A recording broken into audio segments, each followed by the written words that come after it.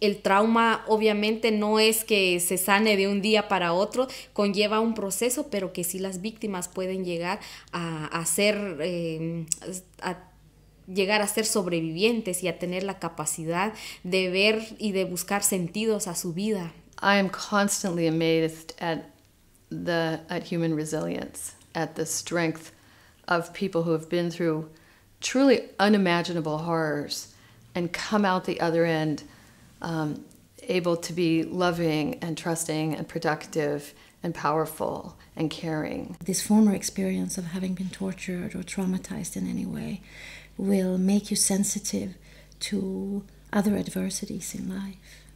Knowing that you did endure one, but it does still not makes you stronger, which is a kind of a wrongful belief that many people have, that what doesn't kill you makes you stronger or something.